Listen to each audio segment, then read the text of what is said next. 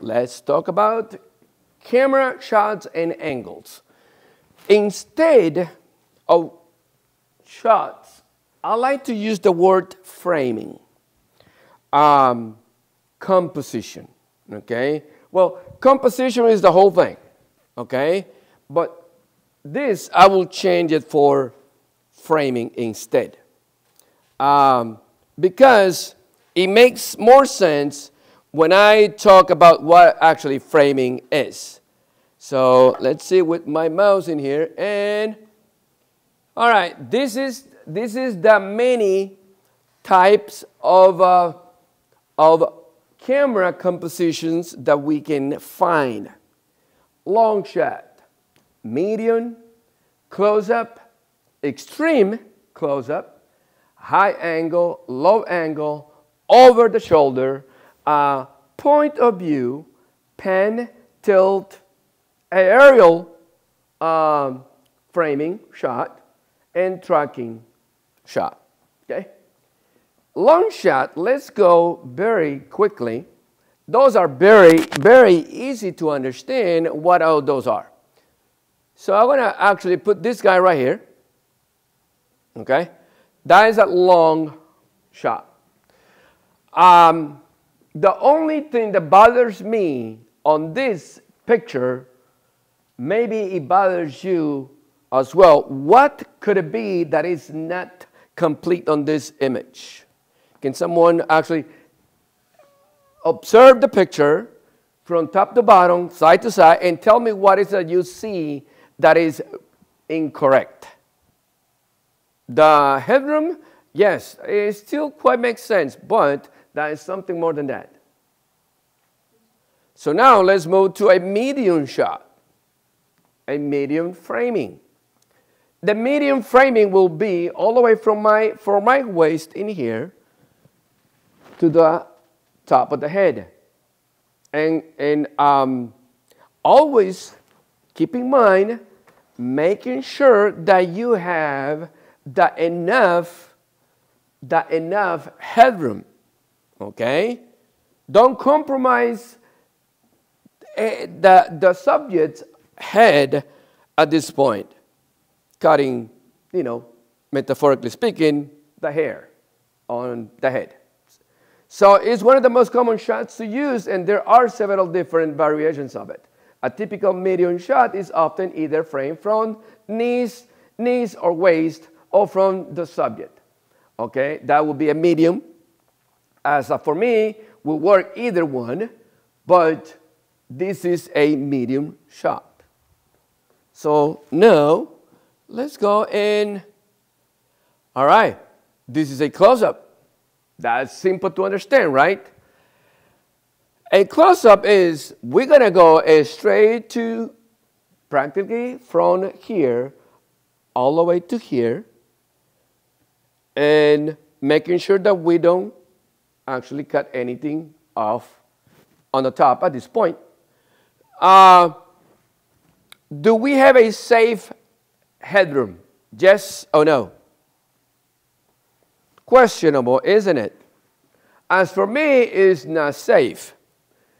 As you can see, if you observe well, the angle of his head is looking down. Okay? So in the moment that he actually raised his face, what's going to happen? It's going to cut his hair. So we need to always, this is part of the framing. Very important. The headroom needs to be very carefully taken care of. And we need to make sure that we have enough headroom. So we see the subject's face close enough on the frame. So now let's go to an extreme close-up. And that's easy to understand. Very self-explanatory. Square into a part of the body. In this case was his eye. That is very extreme close, making sure that we hit the detail on that subject. And this is a high angle frame. Okay? Camera is going to be very high, facing down. Okay? The high angle is when the camera is raised above the subject and is tilted down at the subject. It's often used to make the subject in the shot look smaller, weaker, or more vulnerable. So if I am a person and I want to look weak, all what I have to do is look up, have a camera right here, up here, angled down, and I will look so weak and small compared to anything else. And that is the motion that we see in many movies. That particular shot, it looks like weaker and smaller and vulnerable. And now it comes the low angle. This is the opposite. Okay? On a low angle, of course, this guy looked like a giant to me. And he's very powerful and he's threatening. So I need to just be careful with this guy because he's very big, according to the camera angle, right? Otherwise, it's a normal, probably 5.6 feet, this guy. But the camera was actually set right here, up, and it gave me that look of being taller and more threatening and stronger or powerful. That is that angle right there. Low angle. And let's keep going here. Over the shoulder.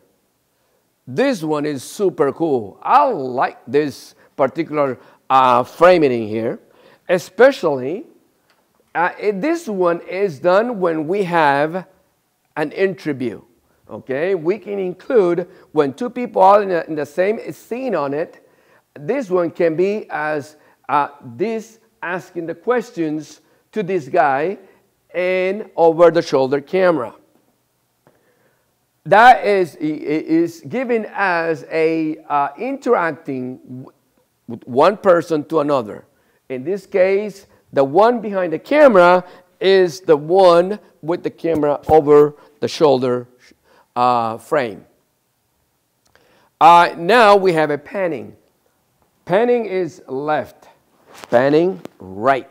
That is the motion of now. Not necessarily we actually have let's say a mid shot, okay? Because this guy is from the knees all the way to his head. But not necessarily that, but we adding motion to that particular framing, okay? We are following the guy.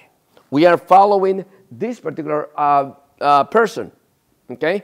A panning shot is when the camera is locked on a fixed point but follows a subject horizontally. It is used to either follow the subject or switch subjects in the frame. It helps the audience. Okay, something important is on this particular image is that if you see, we have more room right here, right? And this right here. Here is called nose room. I know, nose room or a front space room. Mostly they use nose room. And the reason is because I'm walking here and someone is following with the camera. If I am this much off to my right, it will be the least margin for the camera operator to just lose me and me being out of the frame. I want to follow a few examples in a minute. But that is a panning, and on this particular shot, I believe he is panning to the left.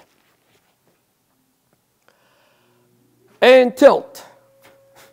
Tilt is tilt down, tilt up. Okay, on the tripod is a tripod motion. Down and up. The previous one, panning, left or right, is a tripod motion at this point.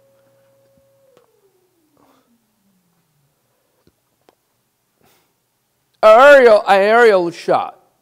Obviously, that one could be done only with a drone view, okay? There is not I can have an aerial shot, because if I have a camera tied to a tripod, like the one we have in the studio, looking down, that is still a high angle shot at this point, not an aerial. An aerial is because the camera is completely off the ground, like a drone.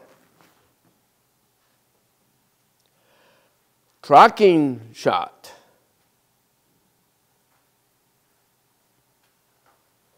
All right. Tracking is only done when we have the camera in a dolly with wheels.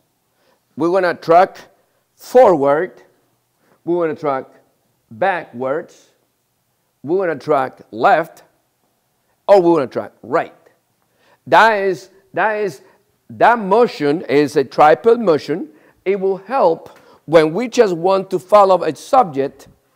That is, either we can follow from behind, from the front, and we pull backwards, or we can just actually track left and follow the subject walking by.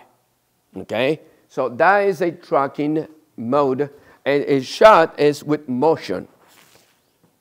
Keep in mind that I'm going to ask you what all the tripod motions are. Okay? Tripod motions are panning, tilt, and tracking is this one here. Okay? Tripod motions, one more time, is panning,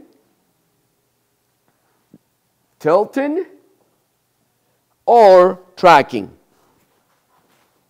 Let's see what it's called. Conclusion.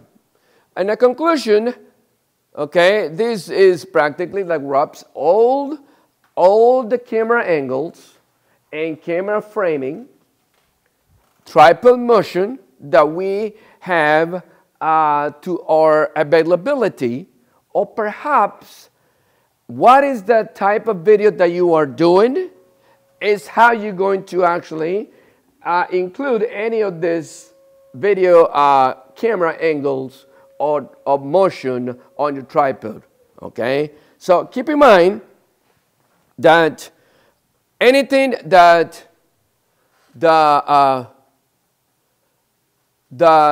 you are shooting a video, recording, very important that you need to add motion, okay? You need to add motion, otherwise will be quite bored.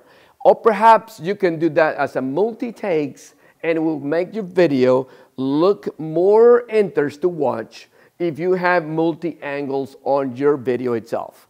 Even if you do an interview, for example, you can have multi-takes on the same person, interview in or interview ear, and it will make more attractive, more creative.